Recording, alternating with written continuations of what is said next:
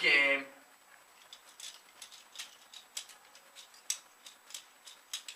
Bionicles are boring too. Now what?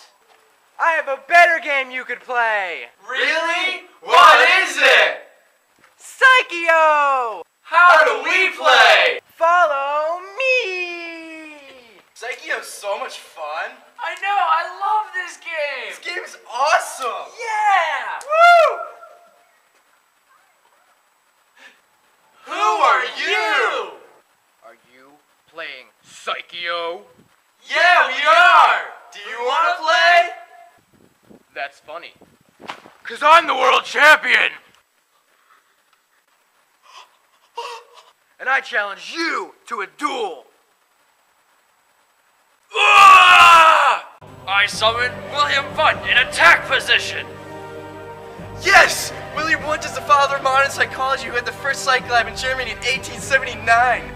He studied the structure of consciousness and perception by splitting people's brains open. If Sean's not careful, that could happen to him. I counter with William James in attack position and attack your monster! No! William James had the first American psych lab and studied the function of the brain rather than the structure. It's my turn! I summon Sigmund Freud and attack with psychoanalysis! In 1900 in Vienna, Sigmund deduced that childhood experiences greatly affect future development and developed psychotherapy!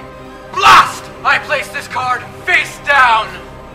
I attack! Ha! It was a trap card! Gestalt psychology! Oh no, Gestalt psychology is a study of sensation versus perception. The mind seeks to make sense of the environment around it. No! My monster is rendered useless! I shall replace him with Ivan Pavlov in defense position! Dr. Pavlov performed experiments and discovered organisms have a conditioned reflex, and you can change behavior through conditioning.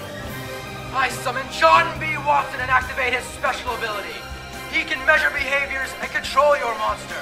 Now, Ivan Pavlov, attack your owner directly!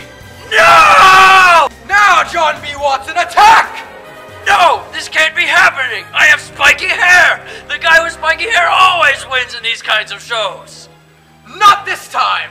And I end my turn with a face down! Haha! Now the battle is over! I summon P.F. Skinner in defense position! He is an extremely rare monster! He unveiled the truth that environmental factors contribute immensely to molding behavior. He also contrasted psychoanalysis and supported the theory that you can change behavior through conditioning. Attack! I activate my face down, humanistic and cognitive psychology. It will observe your monster and control its emotions and feelings for 2 turns. Ha! This duel is over! I summon John Locke and activate his special ability! What? This can't be! This is impossible! He believed that the mind is originally a blank slate at birth and becomes filled with information through experiences. Exactly! And in this game, his special ability is to wipe the field of all your monsters! Now attack, John Locke! End this duel! What the fuck?